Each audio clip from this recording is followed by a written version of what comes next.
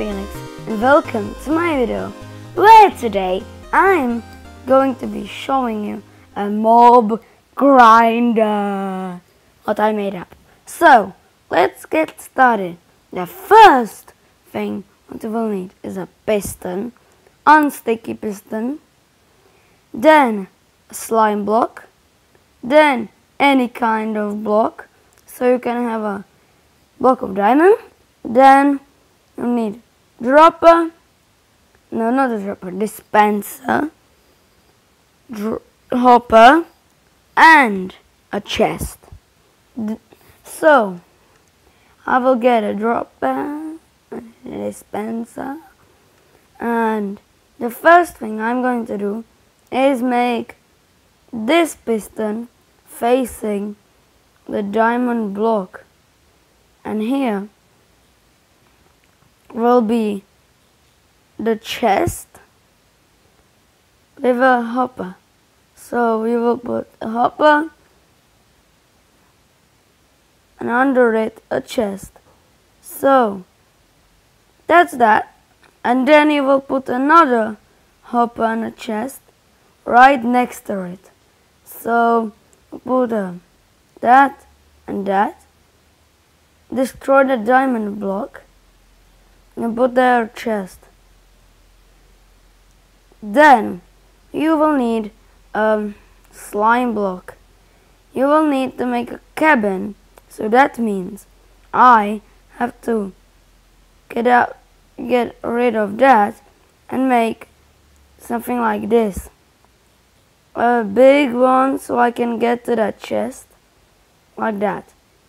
And for example, I don't have to do it on that side, so I will need to make a cabin, something like this, and put a dispenser in like that.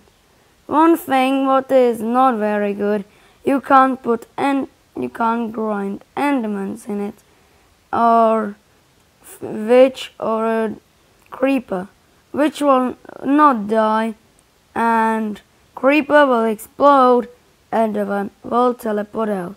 So when you have this part of that grinder, you will need to fill up the dispenser like this. Wait, I will do that and put the dispenser facing to me and get it out, so I can fill it up and stuff.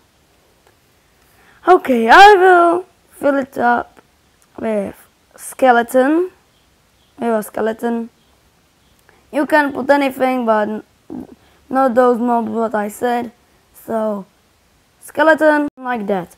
So then we will need a redstone computator.